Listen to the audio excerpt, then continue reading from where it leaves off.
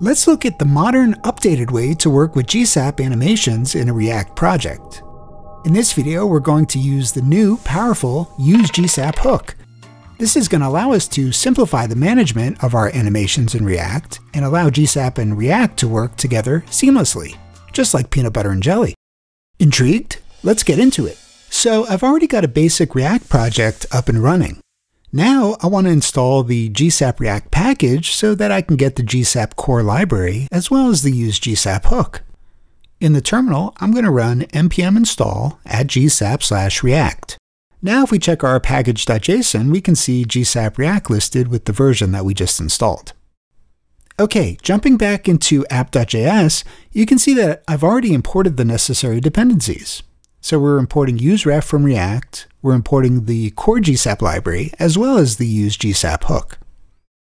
With that setup out of the way, let's take a look at the basic usage of the useGSAP hook. In my JSX, I've created a div and given it a class name box, and I assigned it a ref called boxRef. We're using the useRef hook from React to get a reference to this DOM element. And the significance of using useRef is that it provides a way to persist a reference to a DOM element across component re-renders. This means that even when the component's state updates and causes re-renders, the useRef reference remains stable and consistent.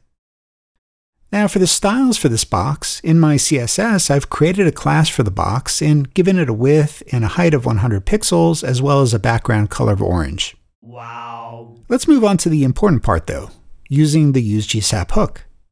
So in many ways, useGSAP is like the useEffect hook, right? In useEffect, we pass in a callback function.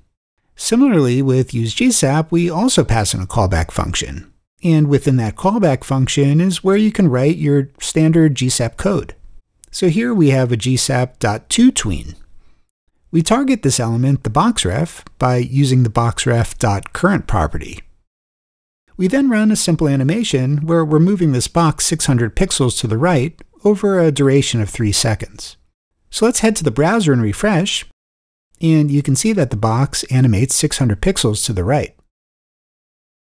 Alright, so you might ask, if the useGSAP hook is similar to useEffect, then why use it at all? Why not just use useEffect?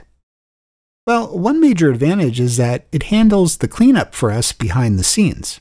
So when working with animations, it's important to clean them up when the component unmounts or when the effect is no longer needed.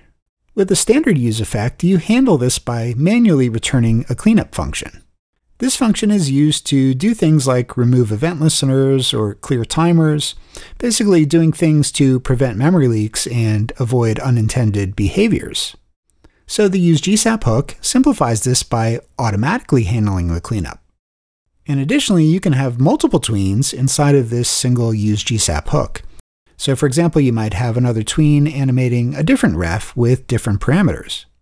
And these tweens don't just have to be GSAP.toTweens, they can be things like GSAP timelines or scroll trigger or split text instances and so on. So the useGSAP hook cleans up everything inside of it and reverts all the animations to their original state when it does so. And by the way, this is considered a React best practice for managing animations. That is to revert the animations to their original state during cleanup. But wait, there's more. We can also pass in a second argument to the useGSAP hook, a config object. This config object gives us access to 3 very useful properties: dependencies, scope, and revertOnUpdate. So let's take a look at dependencies first. By default, the useGSAP hook will run only once when the component mounts. This is similar to how useEffect works with an empty dependency array.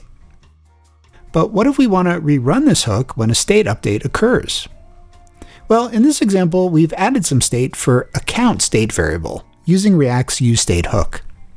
And we also have a button in the JSX that increments this count by 100 when clicked. Inside the GSAP tween, we're using this count variable to dynamically adjust the X property. Now, to make the useGSAP hook rerun whenever count changes, we can pass count into a dependency array within that config object. And by assigning this array to the dependencies property, the hook will rerun the animation every time the count is incremented. This way, the animation dynamically responds to changes in state. Alright, let's move on to the next property in the config object. This one is called revertOnUpdate. Now by default, the animations won't revert to their initial state when the dependencies update. That only occurs when the component actually gets unmounted. But what if we do want the animations to get reverted when state updates? Well, we can set the revertOnUpdate property to true. And to enable us to see this more clearly in the browser, let's also set a delay property in the tween to a value of 1 second. And now if we come into the browser, you can see that when we click the button, the box actually reverts to its initial position each time before it carries on its animation. And now we might have just saved the best config property for last.